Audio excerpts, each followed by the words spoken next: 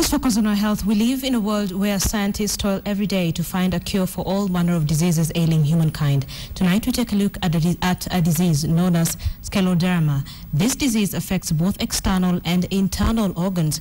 KTN's Joy Doreen Bira has the details. I grew up as a normal child.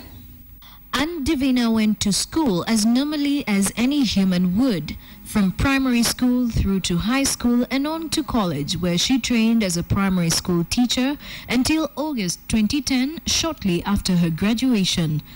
But even she didn't quite understand the changes in her body. We went to pick tea with my mom. But since it was very cold, I said that I can't pick anymore because there is pain in my fingers. And my mom said, no, you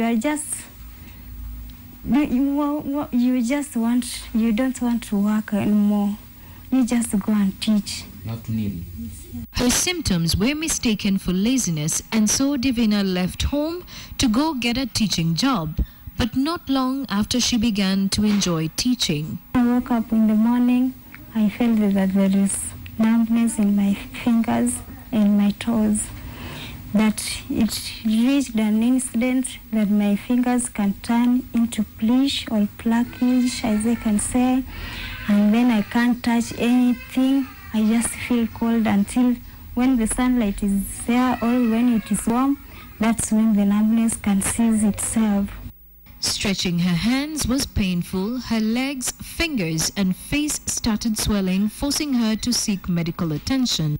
The first 3 tests at different county hospitals could not diagnose her condition that needed urgent attention each passing day.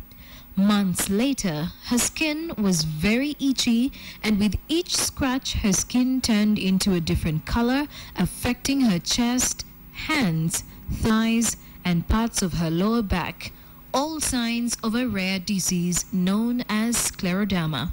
Scale-ro-derma is a disease where the body's immune system attacks health tissues, and this is a condition that not many Kenyans do understand and is affecting a growing number of people who are at the end of the day becoming helpless.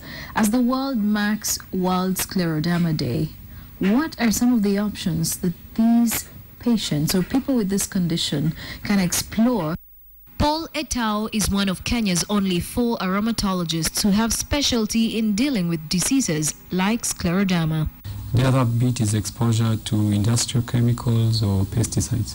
But in most of the patients we see in Kenya, they actually have no risk factor for this disease in that way, and neither do they have a family history. So it's actually a disease that may just occur, and commonly in younger women. While the cause remains unknown even to medical scientists, stigmatization is said to delay the process of healing for most patients, as the more time taken to expose the symptoms, the less the chances of survival. My old friends, even they stopped calling me. I think it is because I can't assist, I can't call them.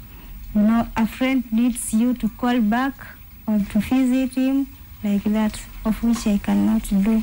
As soon as you develop these symptoms, if somebody has a high index of suspicion for it, then that is the best time to treat. And also the other challenge is the fact that there are very few specialists who can treat Scale-ro-derma, and the diagnosis and treatment would cost up to 30,000 Kenya shillings.